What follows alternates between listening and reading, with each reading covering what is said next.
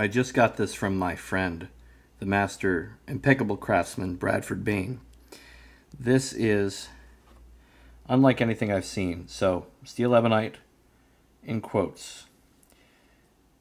Some of the finest, most aesthetically pleasing work I've ever seen on a clarinet mouthpiece, and its beauty is indicative of its function for sure.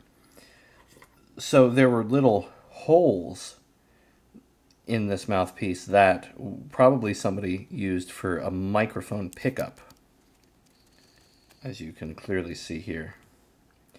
But there's something else that's really interesting that makes this mouthpiece exceptional. And there are some markings on here. So this is very hard to read, but it says BTE SGDG Deposé, and then the patent number is extremely hard to read, but it's 412725. Now that number is indicative of some of the best blanks ever made, including some by Henri Chedeville, and some that are stamped mellophone in the same font as Henri Chedeville.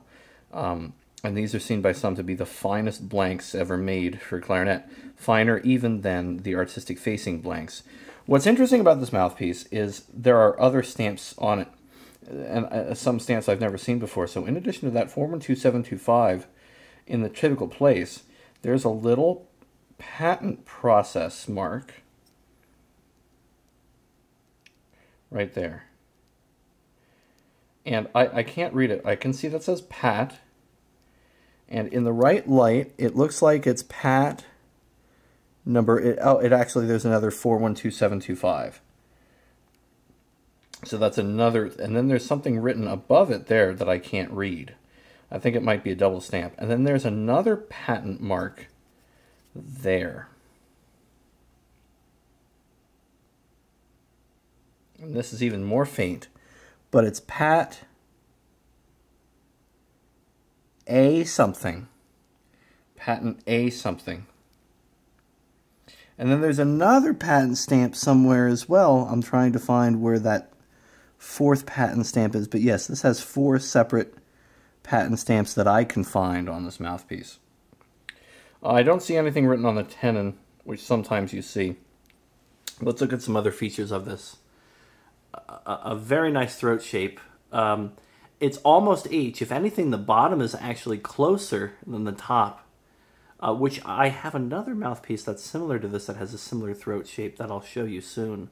There's Brad's amazing repair of the holes, but a fantastic throat shape and a very nice baffle. It is somewhat lower, but it still has a ton of power, and it's very similar to what I look for in something being very smooth. This mouthpiece reminds me very much of a couple of my Henri Chedevilles, and in addition, of course, also the black mellophones. Just a really cool baffle. You see how efficient as it goes to the throat there, as it goes to the bass. And again, really, really fantastic work by the master Bradford Bain. I'm going to really enjoy this mouthpiece over the next few days and get some playing demonstrations of it.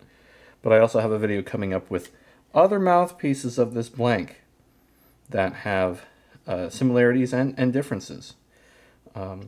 If anybody's ever seen one with 3 or 4, actually 4 different patent stamps, very, very hard to read, kind of, tattooed around this mouthpiece, please let me know.